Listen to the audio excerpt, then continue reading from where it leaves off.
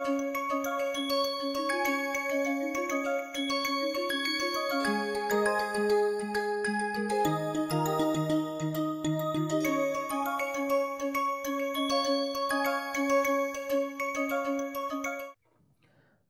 next we are going to focus on some property called invariant probability vector associated with a Markov chain.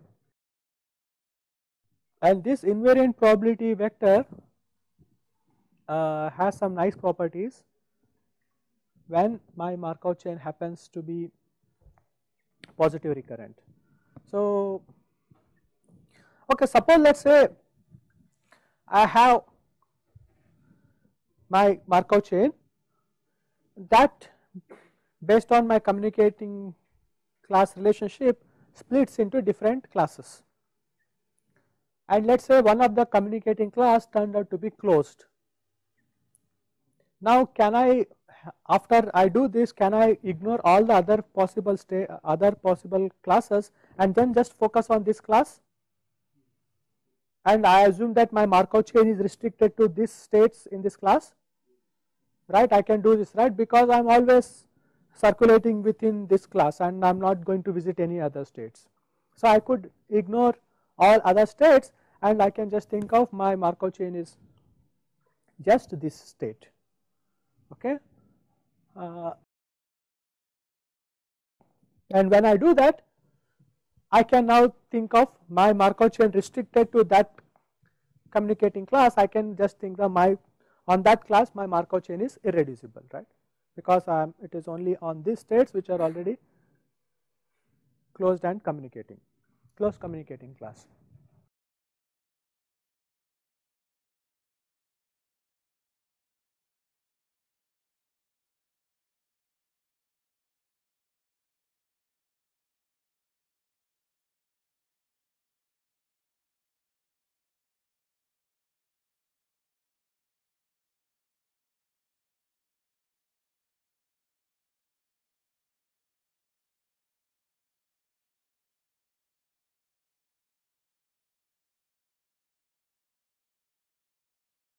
So that is why I am now henceforth going to assume irreducible Markov chains. So that means basically I am saying that, okay, if you have Markov chains has many multiple classes, and if it has any of these classes happen to be close communicating class, then I could just focus attention on that class, and on that class my Markov chain I can just think it as an irreducible Markov chain, okay. So this is main theorem.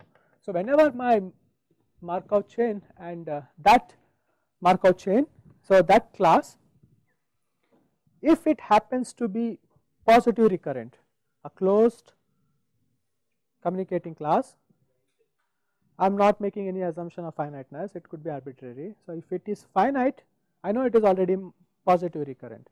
If it is not, I do not know, it could be anything else. But suppose let us say it is positive recurrent, I know if it is finite it is already going to be positive recurrent. Even if it is not, let us assume it is a positive recurrent. So in that case we have this nice property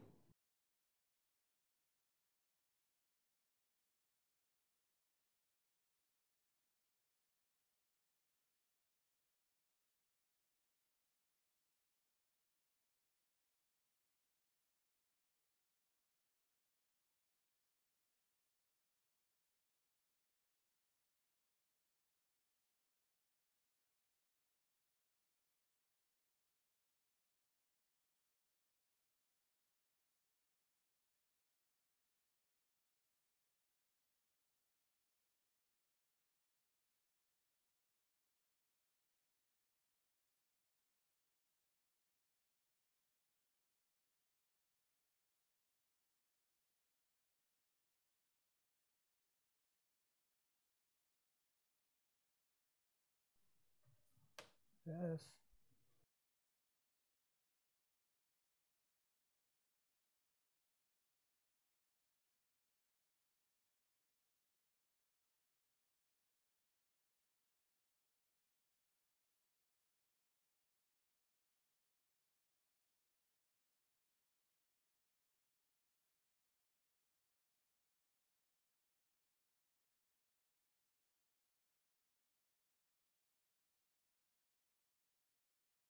So if let us say I have a Markov chain that is irreducible and that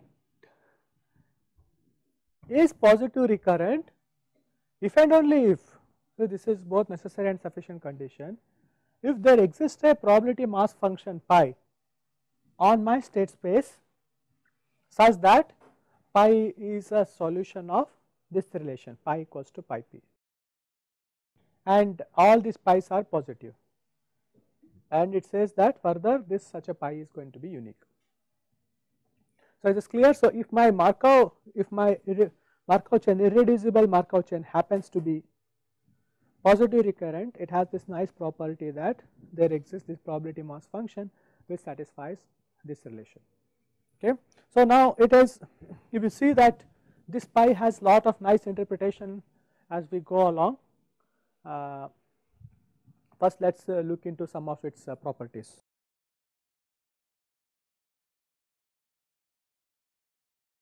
So what is P here? It is the transition probability matrix of my DTMC. Okay. So this expression basically pi equals to pi p. What is this? I have written in a compact form, but what is this? So if this is actually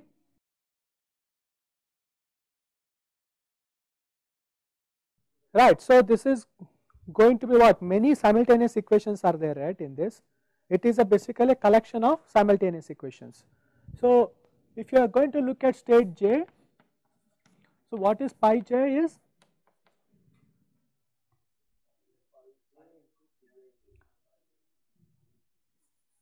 Pi I and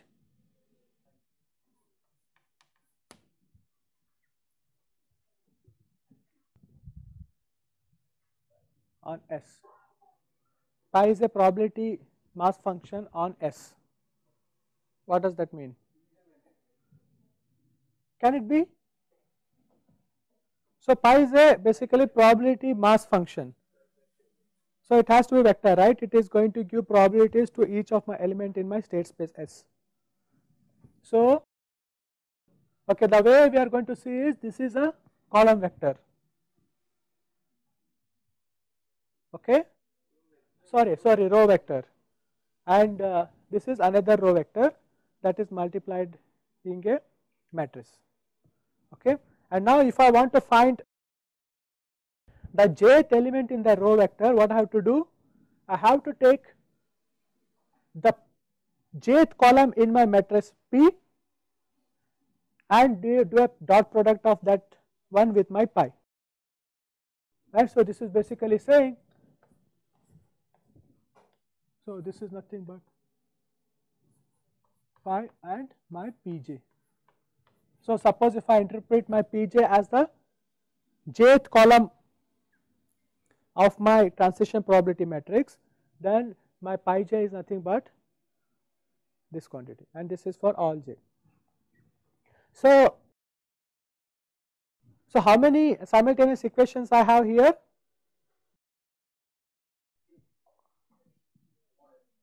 So this is going to be the cardinality of S, and so if I am going to treat this pi as, let us say, variables and want to solve this, so how many simultaneous solutions I have and in how many variables? So this j is coming from S, right? So so there are actually cardinality of S such equations, and there are also that many variables. So we have as many equations as the number of variables here. Okay, fine. Now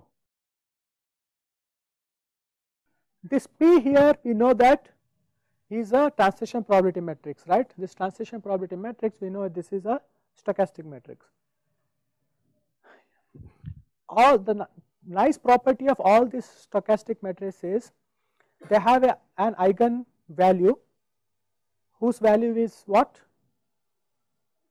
So they will have many eigenvalues, but one of the eigenvalues will have a value equals to 1.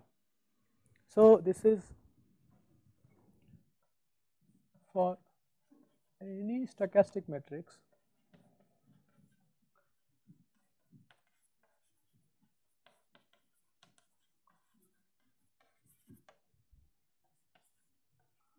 you know what is eigenvalue?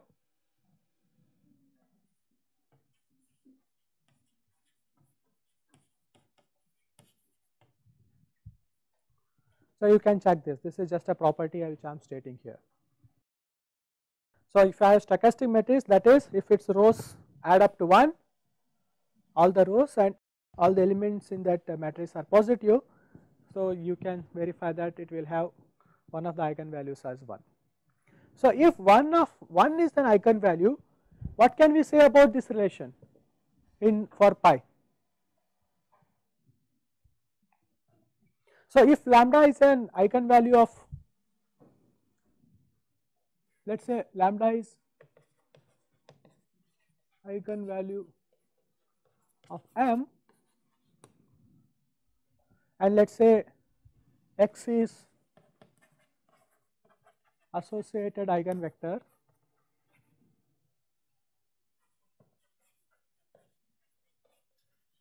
so how can I write?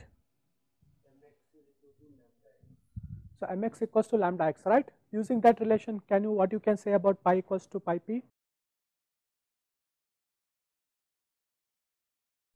Eigenvector what? Of what? So pi is the eigenvector of eigenvalue 1, right? We can say that.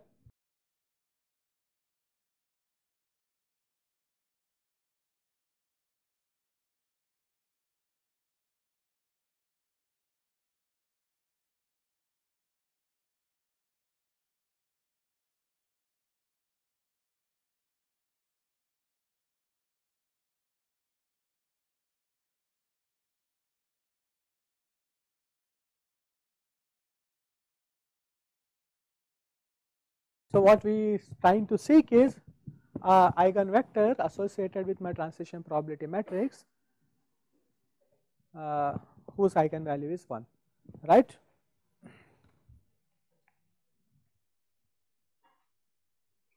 And further we want this pi's to be positive because that is the requirement. Okay. Now we know that pi equals to pi p. I can repeat these iterations and write pi equals to p pi square, and like that write p equals to pi to the power n, right?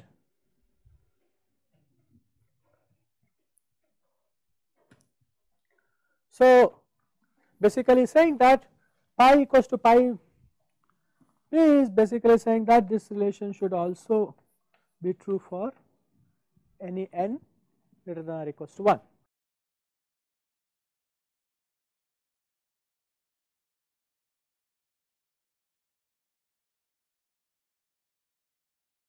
Okay, now why is the name invariant probability that we are calling it? Okay, suppose you take some pi which is the value of your initial probabilities of your Markov chain. I said that Markov chain is going to be characterized by its initial distributions and a transition probability matrix, right? So you set, so we know that suppose you take this pi equals to pi p solution, whatever that pi is, and set the initial distribution of your Markov chain to be that pi value. Okay, then it so happens that I am going to say this set.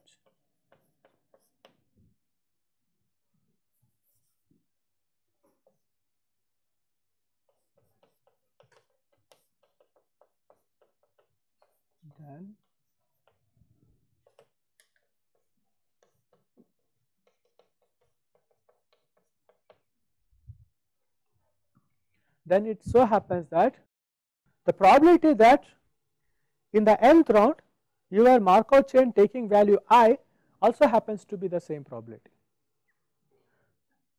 So if you start your Markov chain to have initial distribution that corresponds to the solution of this relation pi equals to pi p, then it so happens that in every round probability that your Markov chain is going to particular state is going to remain the same distribution.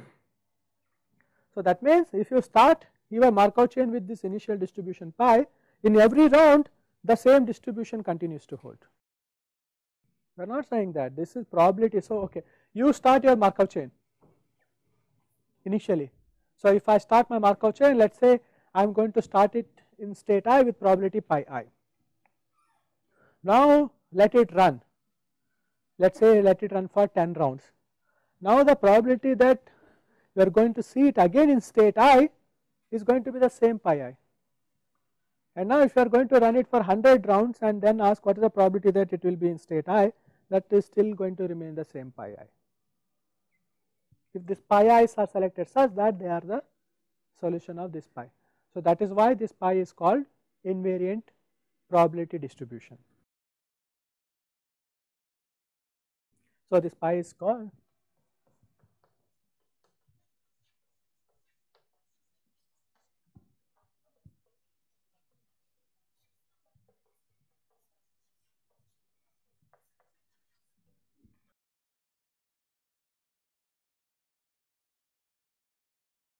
so check this is easy to verify. If you are going to start from this relation, just check that if I want to do it in the next round whether this relation holds, and then try to see that this holds for any possible n using this relation pi equals to pi n, here whatever we have written.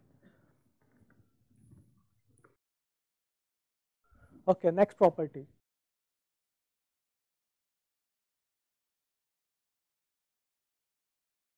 Suppose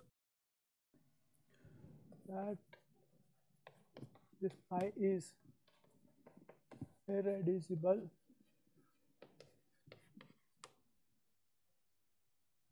and pi is such that pi equals to pi p. If I have a solution pi which is coming out of the relation pi equals to pi p, then it so happens that if in this solution pi is greater than 0, if one solution is positive, it must be the case that for all I and for all j. So trivially if I am going to set this pi to be all 0 vector, then the relation holds. Okay, but let us say I have one solution where one of the component is not 0. If one of the component is not 0 or positive, it must be the case that the solution is such that every component there is going to be non-zero. Okay, why is that?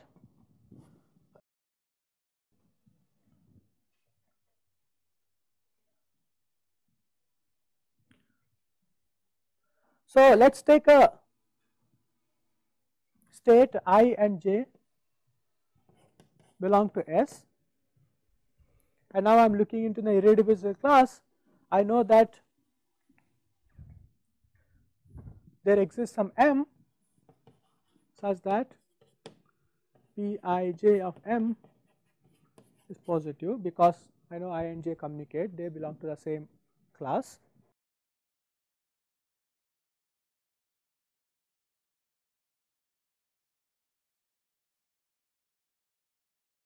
And now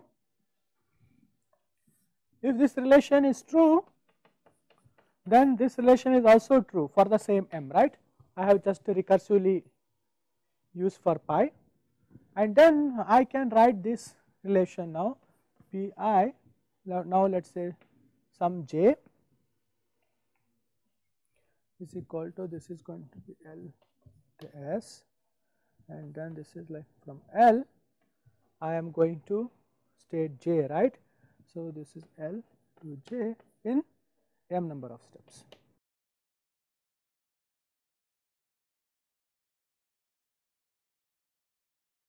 So this is over all possible states, right? This is my definition of this. This is the meaning of this relation here. Now in this summation, just focus on the one term here. So this term I know that this is going to be greater than or equals to pi I and p I j m, right. I am only looking at the term where L takes the value j. I know that initial my assumption is this pi I is positive, and now I already shown that because if j is another state, there must be some probability like this Pij of m is going to be strictly greater than 0. So now I have two terms which where both of them are strictly positive. So then it must be the case that this guy is also going to be positive, right. So any j, any pi j should also be taking positive value. So one element in this vector pi is non-zero or strictly positive, that means all the elements in this vector pi should be positive. So okay, so these are some of the properties which I think we should be comfortable in using about this P. Okay, now let us see why this holds. Okay, so what I will do is, this proof involves both sufficient and necessary conditions. So we will only show the necessary part. Okay, so what we will show is,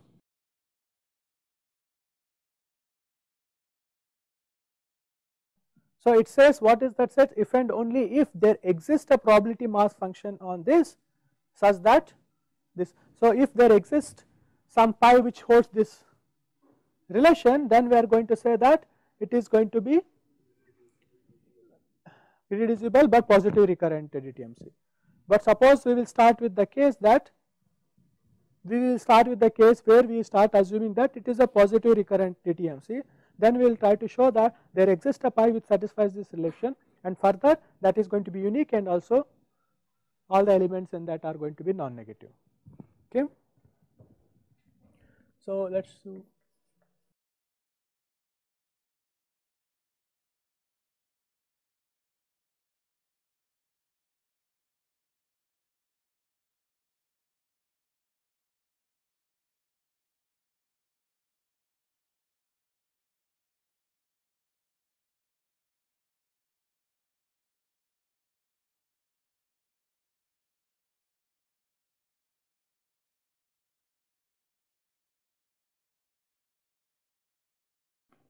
We will use this notation.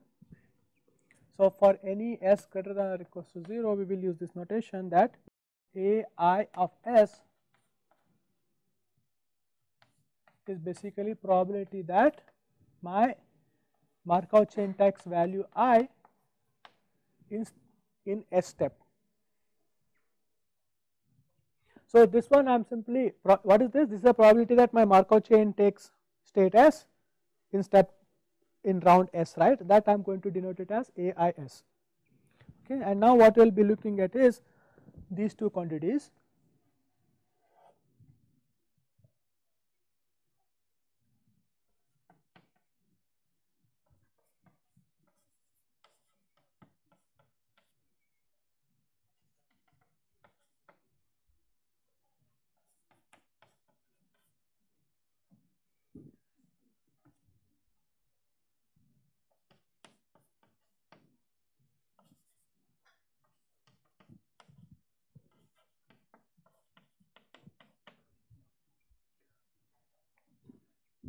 So what is BIN looking at? BIN is looking at the average of this probability, these probabilities at for the first n steps. So I am just looking at what is the probability of that. I am going to take state I in the first step, what is the probability that I am going to take state I in the second step, what is the probability that I take state I in the nth step, and I add all of them and then take the average. Okay, this is the same quantity, but I am looking at the delayed versions one step before. Instead of s step, I am going to start at s minus 1. So here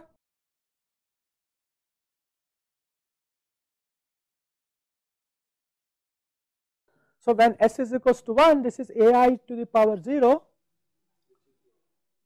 no, which is my whatever my initial distribution of my Markov chain, right. When ai of 0 here is x, this is probability that x0 equals to I, that is my initial distribution, right. So this guy Cin includes my initial probabilities, but this Bin does not include because it is starting from 1 to n. Okay. And actually I am going to denote my, instead of that, so I am going to simply denote probability of x naught equals to I as simply ai. Instead of writing it as ai to the power 0, I will just write it as ai, that is my initial distribution. So now can I write my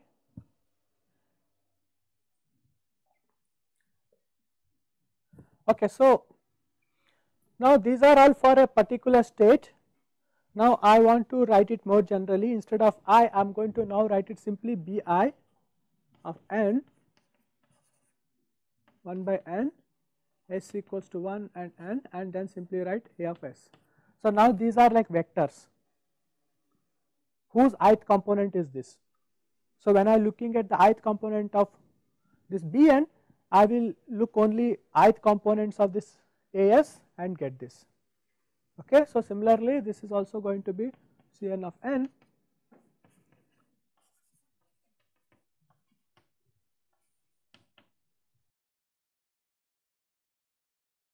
So are you comfortable with this notation? Just like instead of writing component wise, I am writing them in vector form now. Okay. Now I am going to see that. So this one also, like instead of now this is component wise, when I want to write it as a vector, I am going to just write it as a of s.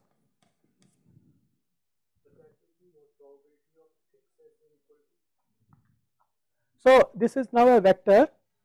If you look at the ith component on that, that is going to be ai of s. That is God tell me what is the probability that I take state s in the sth round. Okay, so just to be clear, what a of s is nothing but a of s1, a to s1, like whatever, like, or like I can just say that this is nothing but this is ai of s, where my I belongs to where? Capital S, set of my states. Okay. So now let us write to see my set of, so this vector, what is this vector is telling me? This vector is basically telling me what is the probability that in sth round I am going to take different states, right, and that probabilities are captured in this vector. So this one I can always write it as simply a, this is my,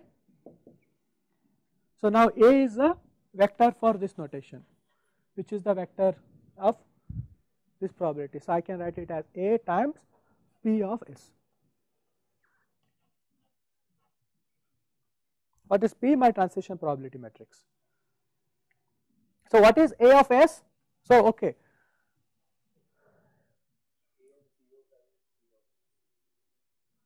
yeah, so a of s, let us focus a particular component in that, let us say AIS. So that is basically telling what is the probability that I take state S in the sth round. Now how can I write this? I can say that okay, you are going to start with different probabilities, and in the sth round you are going to get to some state, right. How I am going to get that is by multiplying a with p to the power s, right. So what is p to the power s is giving you? S step starting probability. But now if you are going to start from whatever your initial state 1 and then multiply it with your S step probability, that should give you what is your states, with what probabilities you are going to reach different states in the sth round, right. Okay, so just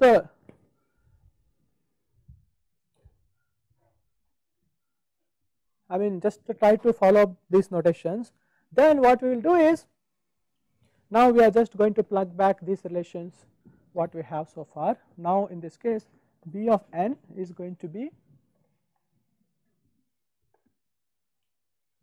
A times 1 by n 1 to s.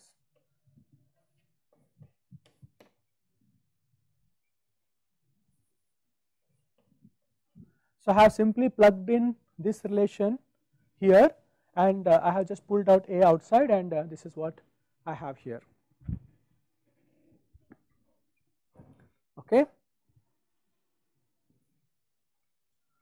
So, if you want to write it, so this is the compact notations in terms of the vector. If you want to look at the particular jth component in this is how it is going to look like.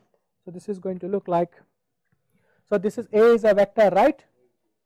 So, you can pull out one outside, and what is this is going to be then look like is summation s equals to 1 to n, then summation I A I, and then P I of j of s.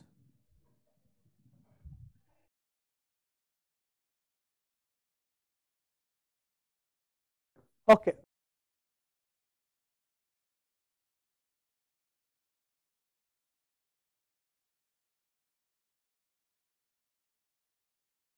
Fine. Now, what we will do is we will now look in the limit of this. Okay. So, I want to now look at limit as n tends to infinity of this quantity bjn, which is nothing but limit as n tends to infinity. Just slightly reorganize this. What I will do is the summation ai summation 1 by n summation Bij of s, and what is s here? S is going from 1 to n, and this I is over state space. The same thing here, I have slightly reorganized it by bringing this summation outside and taking 1 by n inside.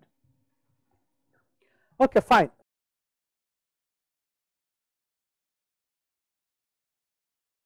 Now, I want to interchange these limits. Can I, so see that this ai is what? These are probabilities, right? ai is your probability that in the you start in state I. So, in that case, if I look into this, this is nothing but some expectation of this 1 by n summation s equals to 1 to n of Ij, right. What is, I change this I to capital I here, because now this is the random variable, right, and that is going to be taking the probabilities as per this distribution ai, because now this is the, what is this ai is probability on the state I, and for that I this is the value I have. So, I can now think of this as an expectation term here, but now the question is, now if I want to change this summation and the limit, it is same as asking the question, can I change this limit and this expectation here. Now let us come back to our things we have studied. If I want to interchange this limit and expectation, can I do here,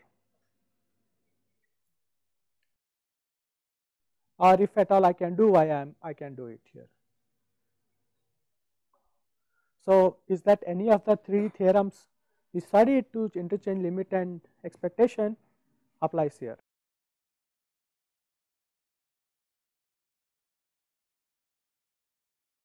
So, now what? So, this is my distribution, and this is like the value taken by my random variable, right. You have to map before you apply those results. We have to see what is the random variable here, what is the distribution here. So, here you can say that with probability ai this is the value taken, right. So, that is why this is the expected quantity. Now, so the first thing we studied in our results where we wanted to interchange expectation limitation was first one was what? Bounded bounded convergence theorem. Is bounded convergence theorem applicable here? So what is the values of the random variable taken? The values of the random variables are this, right? 1 by n summation Pij of s, and that is changing with different values of I. Is this value bounded? So Pij are all probability terms.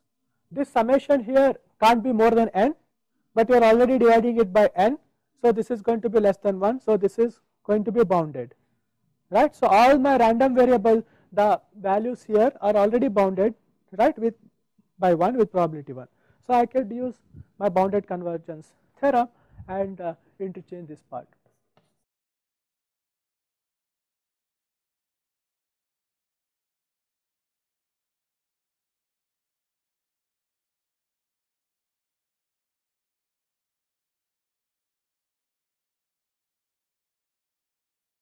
Okay, now if I know that my state is recurrent,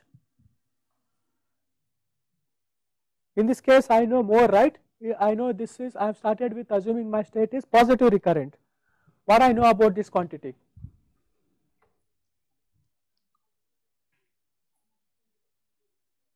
Yeah, if my state is positive recurrent greater than 0, right, and we denoted it to be, let us say that this is some quantity gamma I. So it is greater than 0, that means it is some value, let us say that is gamma I,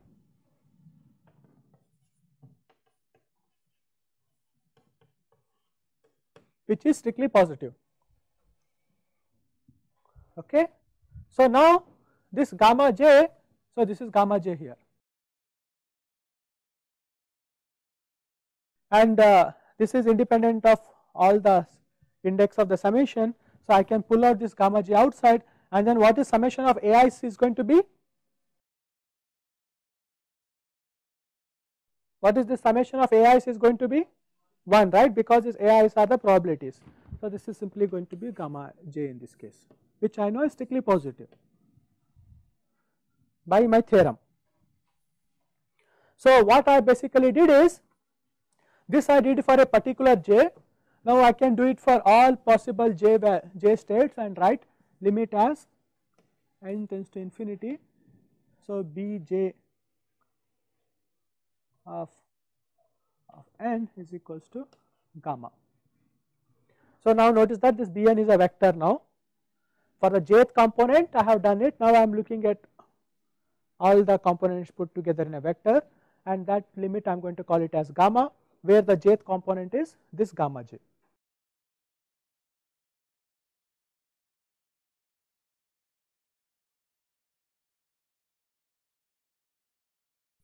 Okay. Now what we dealt with is bn's here. What we can do is,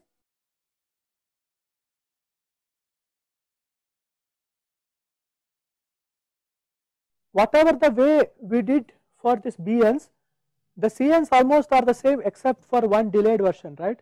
You could repeat this argument and also show that actually limit as n goes to infinity, the cn of n is also gamma. So do verify this, like you have to just again go back and write as is equals to this format. If you just plug in here, you are going to get a into here. So in the whole analysis will remain the same except for the fact that this Pij will be replaced by what? S minus 1. So because of this you see that you will also end up with the same limit in this case, because we are only looking in the asymptotic region here. Okay, now how does this help?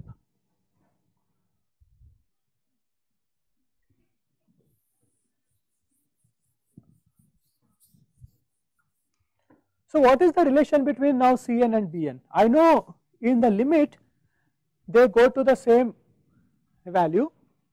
What is the relation between Bn and Cn?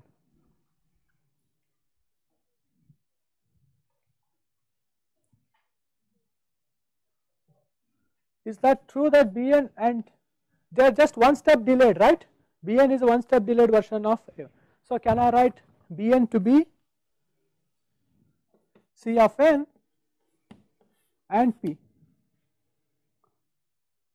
right. This is one step delayed version of this. So, I take that and at the next step multiply, that is means I am going to the next step by multiplying this transition probability matrix. So, that is what I am going to get Bn as. Okay. Now, whatever this gamma you got, this is a vector, right. Let us take that as my pi. All I want to show is there exists a pi such that pi equals to pi p, right. Let us take this as my pi. Set pi equals to gamma. Okay. So, now in this relation this holds for any n, right. Let n goes to infinity on both sides,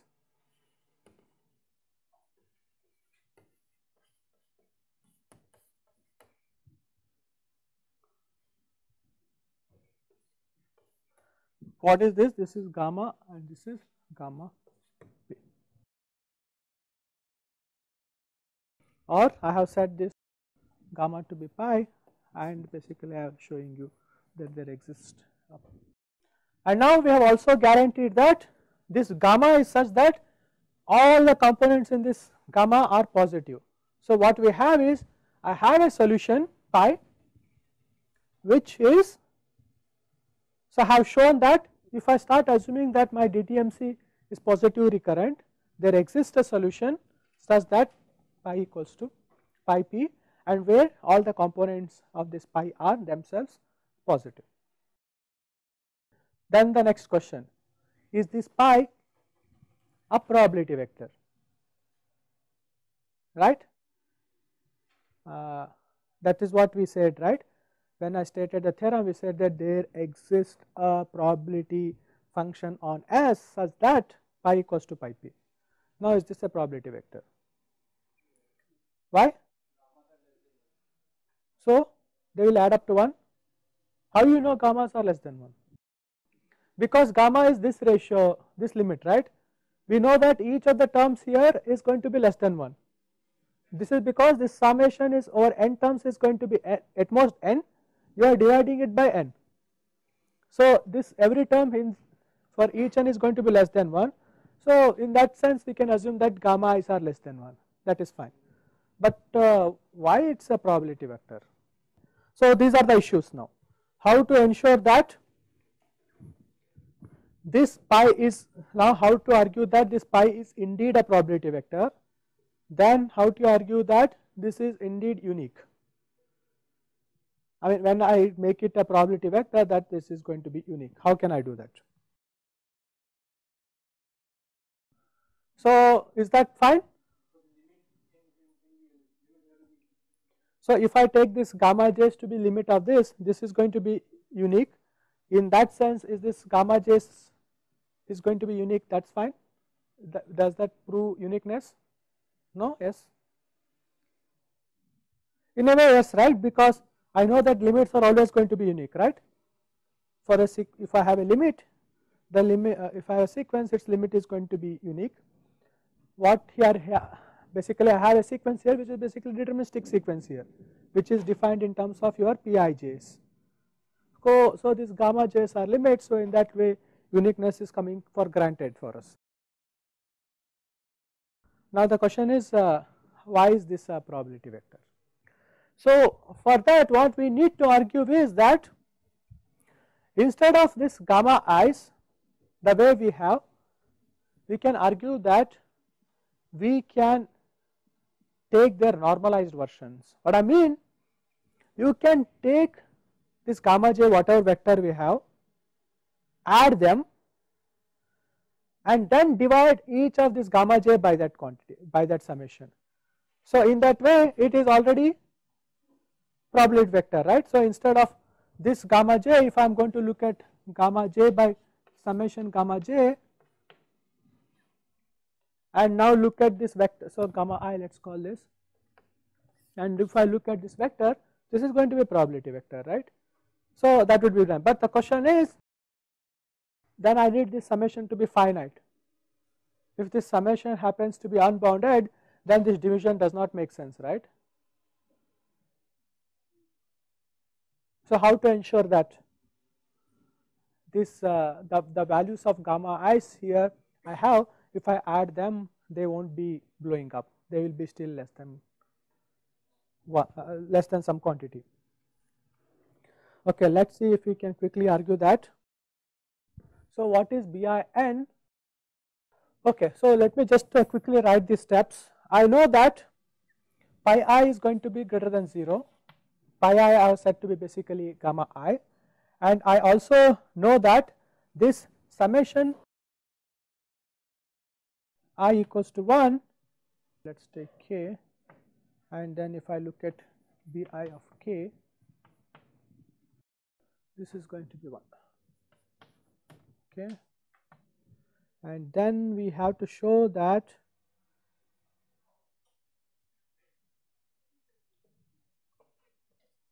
summation I equals to 1 to k pi is less than or equals to, and this is true for all k. And now if you let k goes to infinity, it will be the also case that this guy I equals to 1 to k, this is going to be less than or equals to.